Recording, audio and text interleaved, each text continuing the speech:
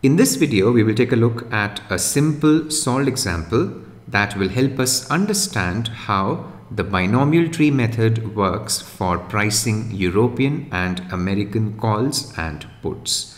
The focus is to find the premium of a European call option which has a strike of 42 and maturity of 3 months.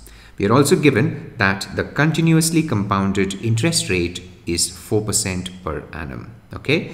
Please note that the end goal of this video is to establish the equivalence of 3 different approaches when it comes to using binomial trees. And these approaches are the perfect hedge approach, the replicating portfolio approach, and the risk neutral valuation approach. Before I get down to this first approach, let me spend a minute trying to explain how binomial trees work. Okay, so when you hear this word binomial, the first thing that should come to mind is that there are 2 distinct possibilities. Let me assume that as of today, the price of the underlying stock of this European call option is $40, and over this upcoming period of 3 months, which is the time step of this single step binomial tree, my stock price can either go up to reach $44 or let's say come down to reach $36. Okay, 2 distinct possibilities as far as my stock price is concerned. This is an example of a single period binomial tree in which the time step is equal to 3 months. Okay, these circles which we have drawn in this single period binomial tree are referred to as nodes. Okay, so this is the up node and this is the down node. Please note that the maturity of the call option which we intend to price exactly coincides with the time step of this single period binomial tree. Okay, then the probability of my stock price moving from the current level of 40 to the up node where the stock price is 44, let's say, is given by P up. The probability of moving from 40, the current node, to the down node is 1 minus P up. And that's because the sum of these 2 probabilities should be equal to 1. Okay.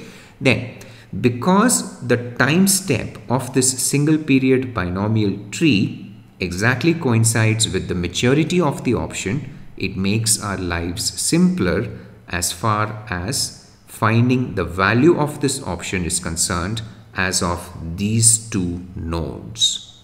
Okay, if I were to land at this node, the value of this European call will simply be equal to the payoff because this European call is expiring as of this time point. Okay, so the value of my European call will be equal to the payoff, which is equal to, in this node, max of 44 minus 42, 0, and that's 2. Okay, the payoff in this node, you can quickly work it out, is equal to 0. Okay, the task at hand is to actually find the value of this European call as of this node at which I am currently standing. Okay, now let's come to the first approach, and this is the perfect hedge approach. In this approach, let me take the position of, let's say, a trader who has just sold 1 unit of this European call. So this trader is sitting on a short position in this European call option. This trader is therefore exposed to this risk that the underlying stock price will move in an adverse direction. From this trader's standpoint, the adverse direction is the up direction. Okay, if the price of the underlying stock were to move from 40 to 44, the trader will find himself in a situation wherein the buyer of this option will decide to exercise, and the trader will have to pay this payoff, economically speaking, from his or her own pocket. The trader will end up paying $2 to the buyer of this call option.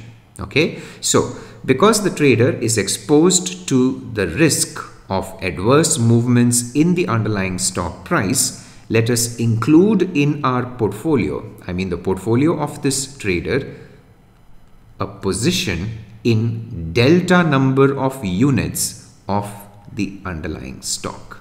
I don't know what this delta is, we'll work it out. Okay, so to work out this delta, let me impose this condition that if this guy, delta units of the underlying stock, is indeed a position which will help this trader hedge away the risk of adverse movements in the underlying stock price, then it should be true that by including this position, the value of the overall portfolio should be equal in the up node as well as in the down node.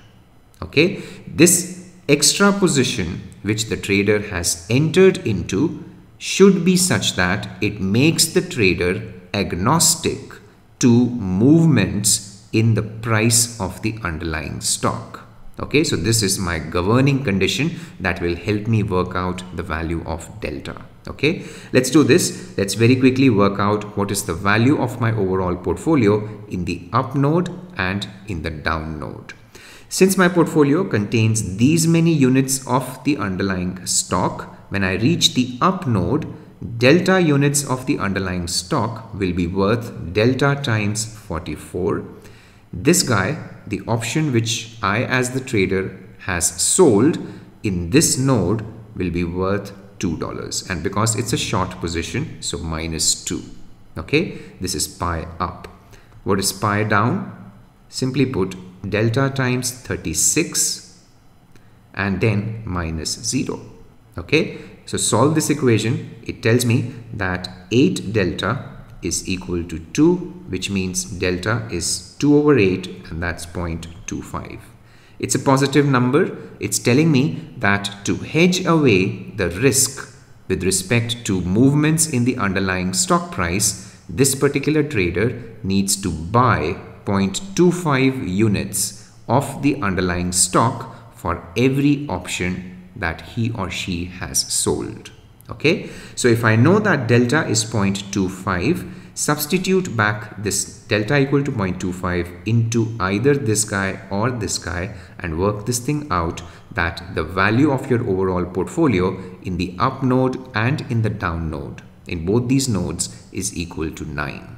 Okay, so if the overall portfolio is giving you the same valuation in both these nodes, irrespective of which node you land at, you can find the value of your overall portfolio as of today by simply discounting this sum of $9 to today using the appropriate discount factor. So the value of your overall portfolio as of today will be 9, this times e to the power minus 0.04, 4%, right? That times 0.25. That's 3 months in years. Okay, so this tells me that the value of my portfolio as of today is 8.9104. Okay, so this is one way of arriving at my overall portfolio value.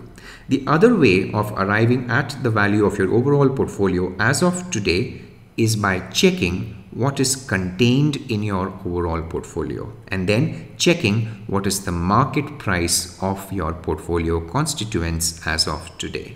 Your portfolio contains these many units of the stock, which as of today are valued at S0 equal to 40, and your portfolio contains a short option position in one European call option, and let it be priced at C0, which I don't really know. I'm trying to find out what this C0 is. Okay, if I were to invoke no arbitrage, this value which I have arrived at by discounting this sum of $9 should exactly match this value, which is based on the overall portfolio constituents and the market price of these constituents. Okay, so I should write this that 0.25, that's my delta, that times S naught, and that's 40, minus C naught should be equal to this guy, right?